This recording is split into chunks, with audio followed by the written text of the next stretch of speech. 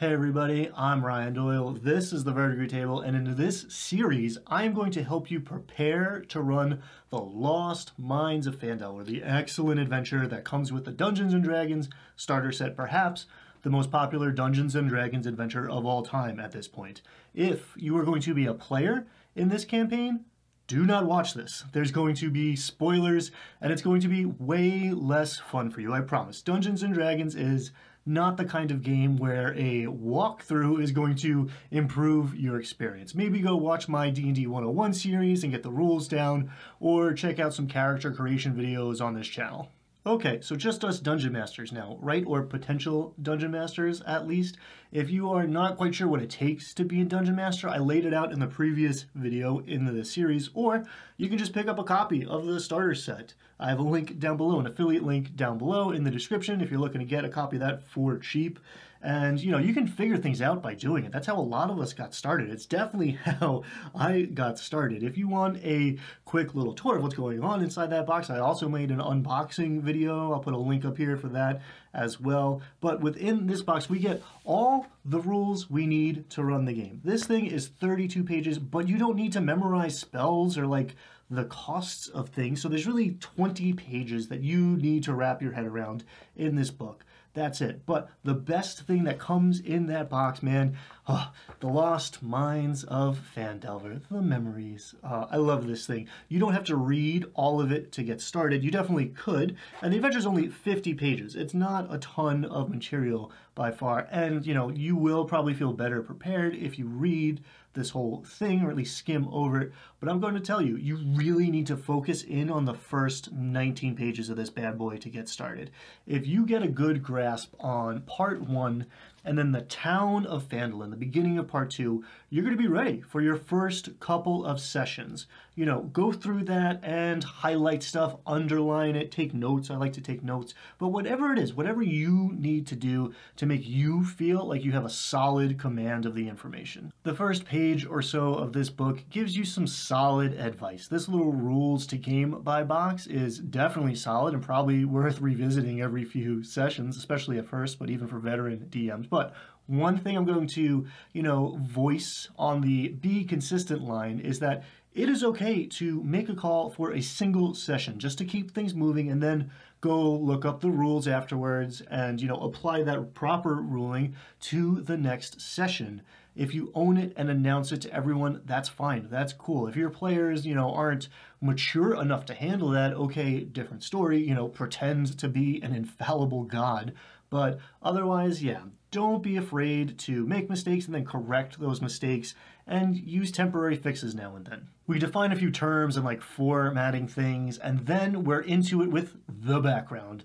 This is information that the Dungeon Master knows. The players are going to learn some of this organically at the table from, playing through the adventure, talking to NPCs mostly. You need this in your mind so that those NPCs can know parts of it, right? They don't all need to know all of it, but these NPCs are delivering this info to your players. And the players may never learn the whole story. That's okay. That's part of it. You knowing it is going to make it easier to run the game at the table. And this is a classic D&D setup and a great lesson to internalize if you were thinking of making your own adventures, homebrewing your own stuff eventually. Lost ancient secrets buried under a layer or multiple layers of history. This place was built for this purpose, but then something happened and now these things have taken over. Some players will want to learn the whole story, some will not care and just hack and slash their way to the buried treasure.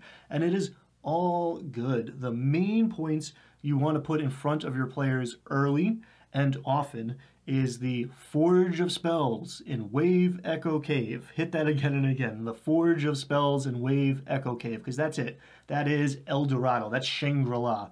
Some of the NPCs think it's a myth. Some people know it exists, and some people are out there hunting for it.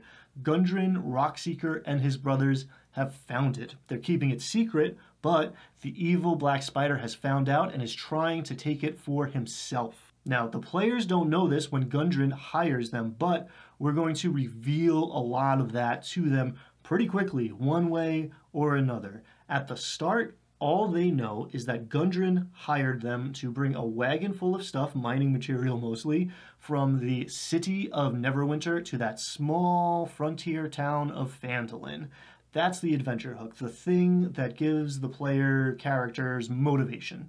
I am going to help you sink that hook way deeper in a minute and to get a few more hooks into the players as well in the process. We get an overview of like the major beats of the adventure. Again, at 50 pages, it may be worth reading through or at least skimming through this whole thing, but I'm going to warn you not to get too far ahead of yourself. Do not fall in love with the cool environments and monsters at the end to the point that the introductory stuff starts to feel boring from you. You could potentially be finishing this whole adventure in like 6 or 7 sessions, but every table is different. And mine spent months playing through this thing, probably clocking in closer to, I don't even know, 20 sessions all told. Things are going to go faster if your average session is 4 hours and you jump right in than if you are like we were and could only carve out like 2.5 hours from everybody's busy lives. Plus, you know, we would do some catching up first, order delivery, pizza, whatever. Yes, think about pacing as far as getting everybody involved and having a good time, but don't worry about progress. It's game night. Relax, have fun, and just let it flow. Enjoy it. Enjoy the fact that you only need to be a couple steps ahead of the player, so you don't need the entirety of the thing in your mind when you sit down that first time. And I promise, things you're going to pick up as everybody learns the basics of gameplay and honestly becomes more invested in this story. Next up, we're told that all of this is happening on the Sword Coast of the Forgotten Realms. Now, there is a ton of lore about the Forgotten Realms that you are free to look up or leave alone. And I suggest that you leave it alone as a new Dungeon Master and just know that you can always mine it for inspiration if you want to later. With this and with all of this stuff, feel free to make up or change anything. This is your version of this world. But you know, if the players decide they want to know what's going on in the Mere of Dead Men and the book doesn't have anything to say about it, just know a little bit of Googling will get you a lot of information. Part 3 actually has a lot of room to improvise if you want to try your hand at making your own material, and a little bit of that inspiration can go a very long way in my experience. But before we get into all of that, I want you to know parts 1 and 2 backwards and forwards before you sit down to run this thing. We're actually going to start by studying up on part 2 and writing down every important NPC, non-player character, on page 15. We're adding whatever relevant information the adventure gives us, and we're going to leave some room there to, you know, annotate, make notes later on. I also want you to add Gundren Rockseeker and make a note of his brothers' names as well, Nundro and Tharden. We are also going to put Rydoth the Druid on there. For good measure, let's also do Iorno Glassstaff, Albric, and Nesnar the Black Spider. Knowing your NPCs is a huge part of preparation, I promise, and having an easy reference all in one place is going to be very helpful at the table. Have it in your notes, or better yet, maybe even attach it to your DM's screen. Now, I find the act of actually physically writing this stuff down helps me remember even before I go to refer to the notes. This prep is also a great time, a great opportunity to make some changes and decisions about these people as well. Do you think this name is impronounceable or just stupid? Change it. It's your world. Do you think it would be better if this person was a different gender or a different race? Cool. Go for it. You want this one to talk like some famous actor or your mutual friend, or have some like particular quirk or like mannerism that will help you embody them at the table in the game? Perfect. Each one of these NPCs has a quest for the party, except for the innkeeper, who is mostly there to, you know, point our heroes to all the other people on the map. We're going to make an extra special note on the 4 NPCs here that are members of factions. And for good measure, we're also going to mark Rydoth the Druid as a member of the Emerald Enclave. Factions are an often underutilized tool that can be super useful in getting information and quests and aid and even different kinds of rewards to the player characters. They build a richer world and can keep things moving forward when you get stuck.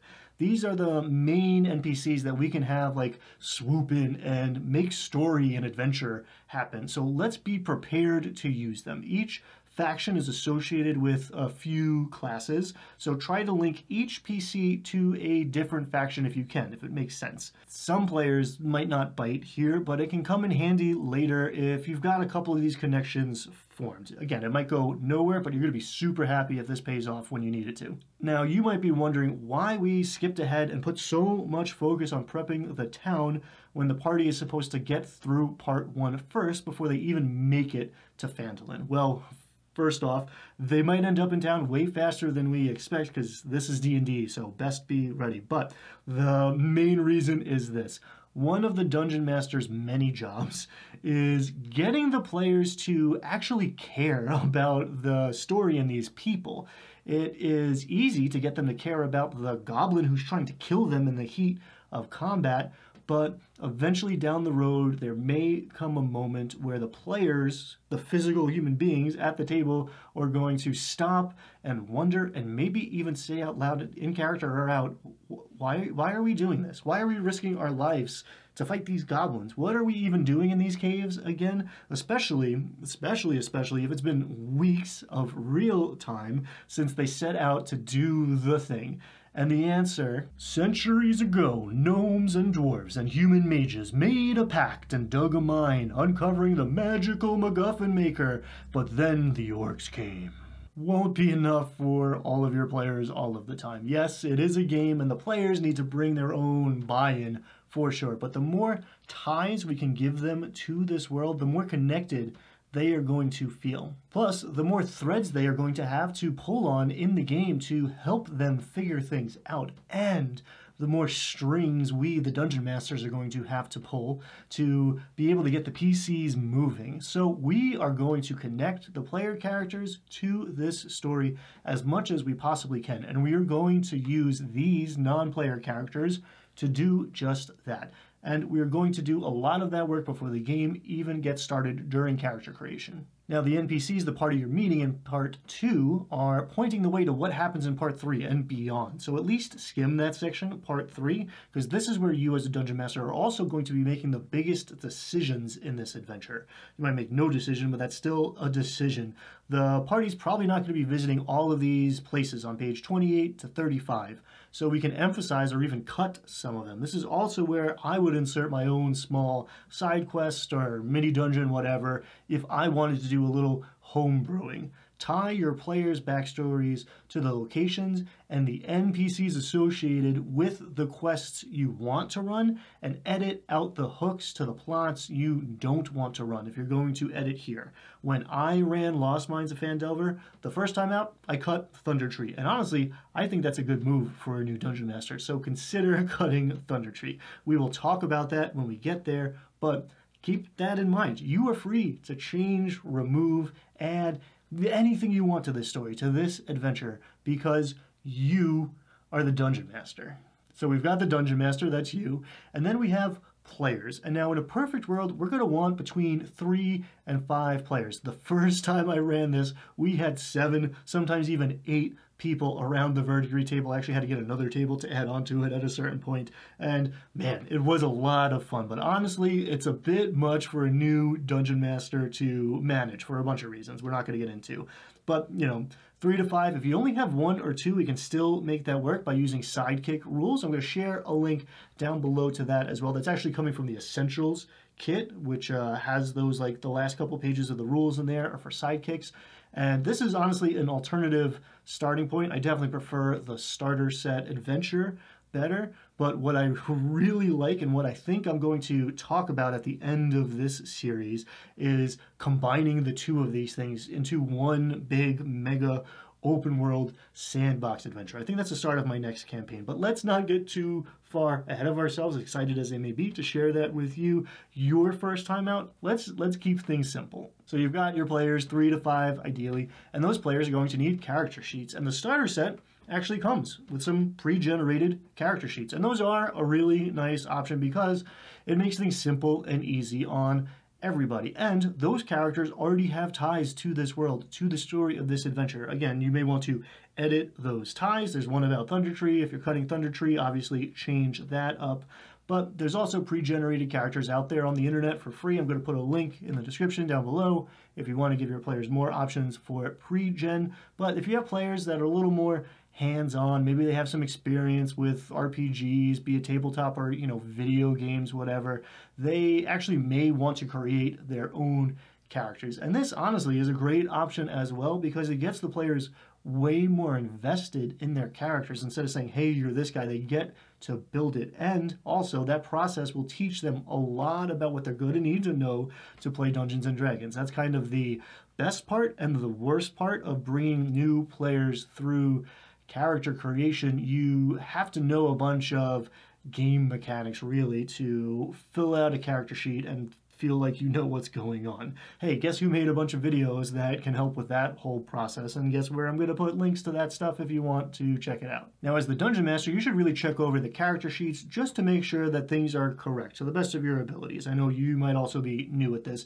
but the players are as likely to cheat themselves out of stuff than they are to cheat themselves into extra stuff, on purpose or not. We are also going to put together another handy tool as we do this for our, prep notebook or for our DM's screen. That's where I would put it. We're going to write down all of the player character names along with their passive perception, passive insight.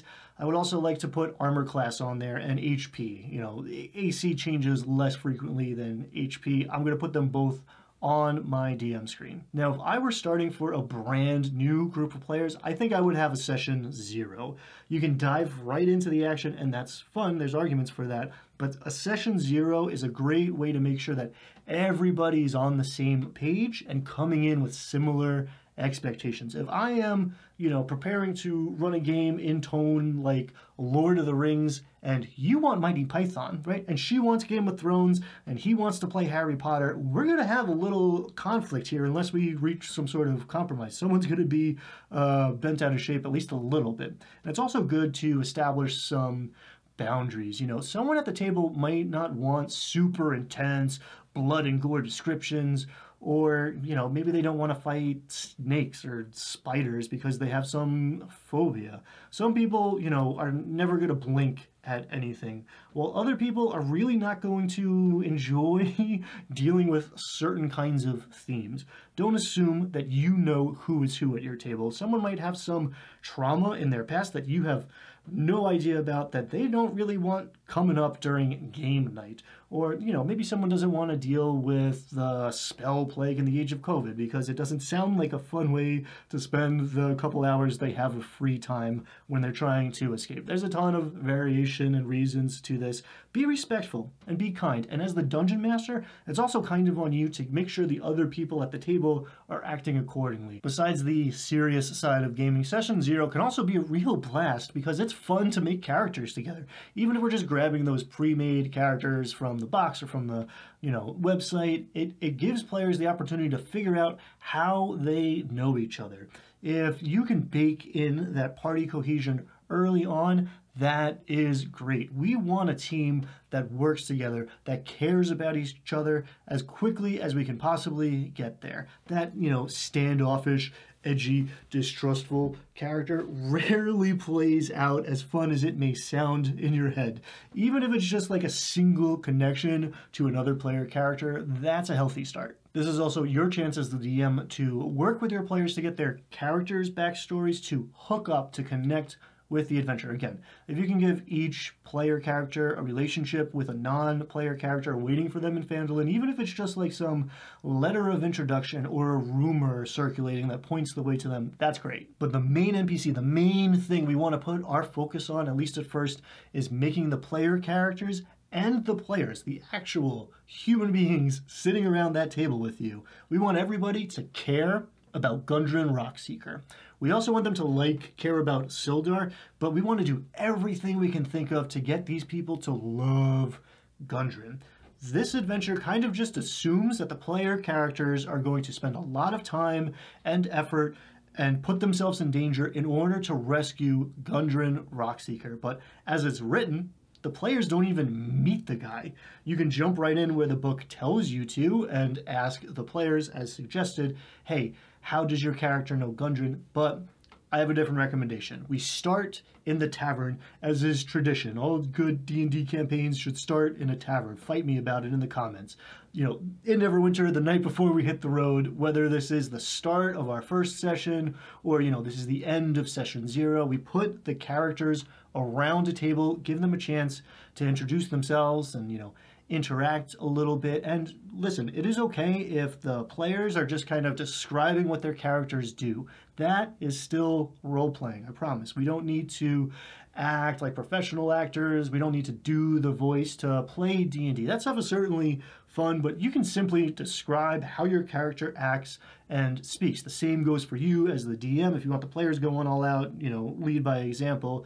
But that goes for us as the DM because we're putting Gundren and Sildar at that table as well. And we're going to do everything we can to make them like Gundren and Sildar. I play Gundren as something like Yukon Cornelius from that old claymation Christmas Rudolph movie, if you know. He's excited, he's eccentric, he's, you know, quick to laugh, and he's like super animated. He's also paying for everybody's meal, and the drinks are flowing, and he's got your night covered at the inn. Maybe he even paid for the PC's gear, right, that we just set him up with. He's a miner who found that secret mother lode, and he's practically bursting at the seams to get back there. That is why he and Sildar are going to go ahead, while our party is going to go get that wagon filled with equipment and follow up, you know, half a day after. This little tavern scene helps us set the table.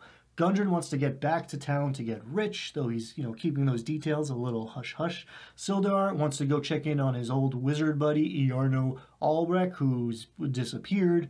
The player characters now have all their own reasons to get to Phandalin and hook up with these NPCs or whatever else you cooked up.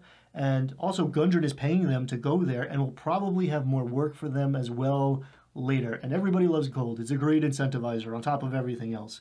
Plus, the players themselves have a bunch of cool abilities on this piece of paper in front of them, and they can't wait to use them. And this moment right here is a great place to fade to black as everybody calls it a night and heads up to their respective rooms, and you narrate out the next day. Sildar and Gundren set out on horseback. The party gets the wagon together, and they're about half a day behind. They take the high road south for a couple days, camping out at night beneath the stars, and then eventually they turn onto the Tribor Trail. The high road is civilized. It goes between metropolises. It's well patrolled, but the Tribor Trail, different story. It's a little more dangerous, and now the party is on their guard for bandits or worse. And about half a day down that trail, they come around the bend and they see 2 dead horses splayed out in the middle of the path. If we did a session 0 and a character creation, this might be the very moment where we leave things off for the night. It is a good kind of mysterious cliffhanger, and the players are going to be excited for next session. To further amp up that excitement, I personally would consider sharing the map. The one on page 5 is for the Dungeon Master's eyes only because all of the locations are keyed. It has spoilers, but a player's version of this map is very easy to find online. There's also a nice version of it inside the Essentials kit if you're considering the combo. I personally have always been a sucker for a story that starts with a map, so I think it will get at least some of your players even more excited to start diving in and exploring this world. If at this point we have around an hour of game time left, then when they find these horses, I would run the Goblin Ambush, get some action, and give the players a little taste of combat, get those dice rolling, and let them see what their characters can do. If we have more time, then we can push further and maybe even finish part 1. You know, I don't know how much time you'll have left, but don't get locked into one option. Let the game flow, and as the end approaches, start looking for good opportunities to finish that'll keep the players excited for next time. If you can stop your session right before combat breaks out, that's usually great. So you can start that next session with the bang. In the next video, we are diving into that part 1 where the goblin arrows fly. It is a ton of fun, but can also be very dangerous for our baby level 1 player characters here. So don't worry, I'm going to help you run this ambush and the fantastic Cragmaw hideout in a way that's going to keep driving the story forward instead of ending things before we barely begun. I will see you there next time. Thank you so much for watching. Get out there, be kind, have fun, and thanks again. Bye.